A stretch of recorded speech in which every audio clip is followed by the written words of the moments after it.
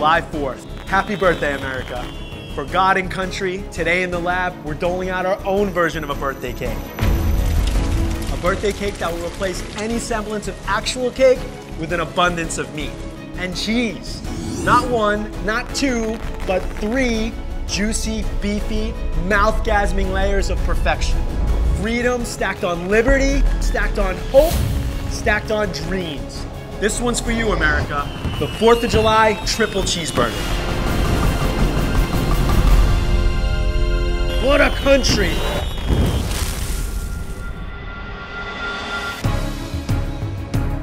Listen, it's the 4th of July. We're gonna make an American classic burger. It's a bacon triple cheeseburger.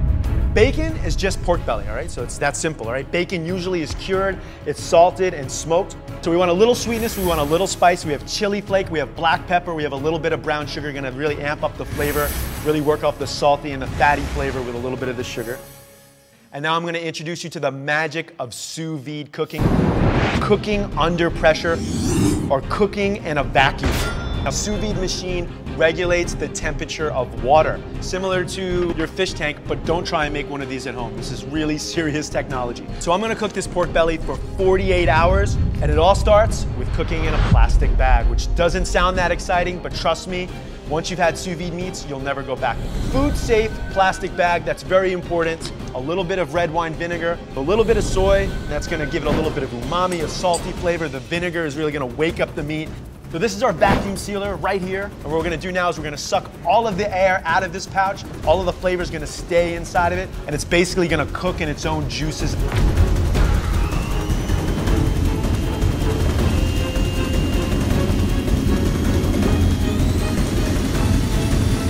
Right here, all the air came out of this bag. It's compressed all of the spices, all right on top of this pork belly. It's gonna keep it intact.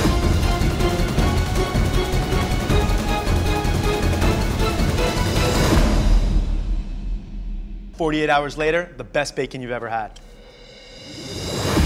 So while our pork belly is on its way to sous vide glory, it's time to get to the actual meat of the matter. I'm going with my Blais go-to blend, short rib, brisket, and chuck. All right, short rib and brisket give us a lot of melting, delicious, unbelievable fat. And fat's good, fat equals flavor. So why would we go with 3 thin patties? We're tripling the surface area of our char. A little bit of salt and one of my favorite seasoning blends. This is Montreal steak spice. It's got dill in it. It's got coriander. It's got a little sugar, some cumin. And you might be thinking, why a Canadian spice on the 4th of July? It's a melting pot. Everyone comes together on the 4th of July. So now we're ready to cook our burger, cook all of our bacon, everything on a flat top griddle, all right? So this is one of my favorite tools, a cast iron flat top on one side, it's a grill on the other side. If you happen to be cooking inside, this is the way to do it because you can still get a lot of that char, that cast iron flavor.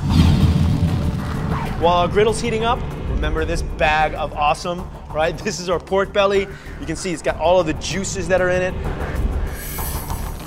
Oh my God, and it just smells so good. You can smell the soy and the vinegar and all of that amazing pork flavor. This is gonna taste even better when we throw it on our grill. A little bit of a neutral oil, something that's not gonna add a lot of flavor, something that has a high smoking point. We're doing this so that our burger doesn't stick to the cast iron here. Thin patties, you can hear that sound, you can hear that sizzle. That is the sound of success.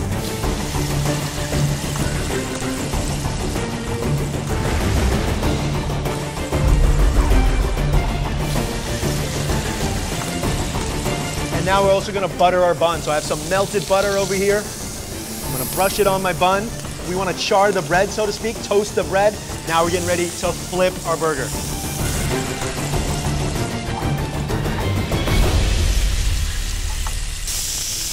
You can just smell this grill. It smells so delicious right now.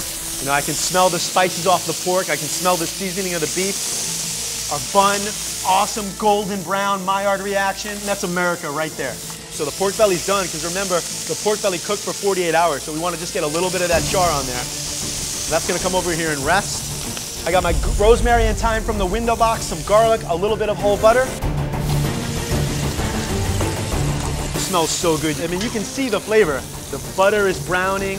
The herbs are lending their flavor, giving themselves up to this burger, sacrificing for the United States of America.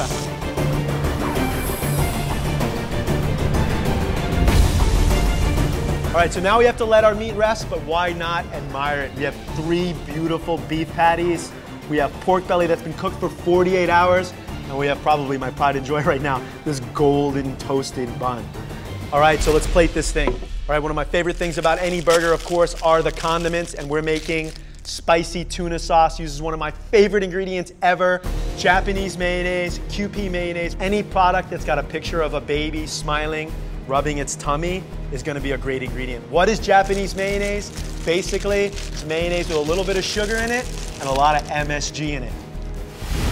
A little bit of our mayo. We use Sriracha like ketchup, all right? It's a chili condiment. Got a funky rooster on it, otherwise known as rooster sauce.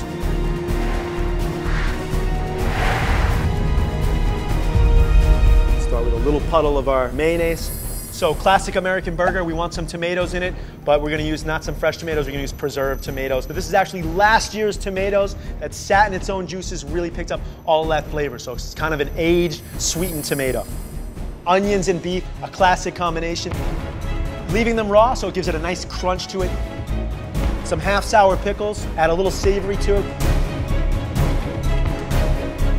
And then some shredded lettuce, gonna give that fresh crunch to it, a little bit of sort of a burst of water in this dish. We're gonna layer our patties with a couple slices of cheese. American cheese, it's the 4th of July. So I'm putting the cheese on these burgers. The cheese is gonna melt on these burgers as we're finishing the build.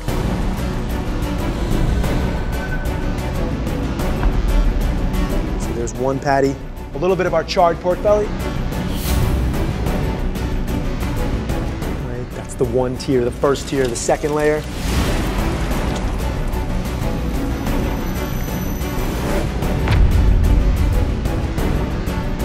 This thing's getting big. This thing's getting big, and I'm getting hungry. And our 3rd layer.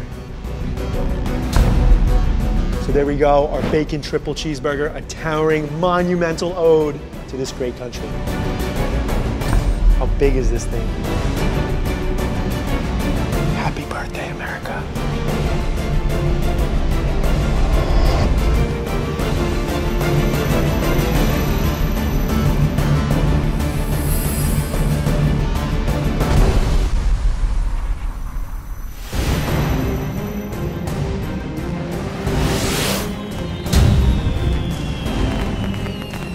What have I done?